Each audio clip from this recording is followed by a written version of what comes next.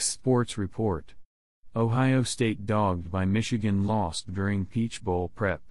Atlanta, more than 1 month later, Ohio State players still can't seem to shake their one loss of the season.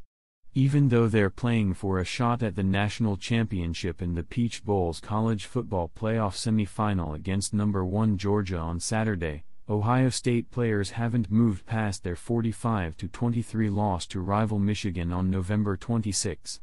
The Frogs arrived in Arizona on December 24 to prepare for their college football playoff semifinal game against Michigan and went as a team to watch Tampa Bay play the Cardinals on Christmas Day in Glendale, Arizona. Sports Report.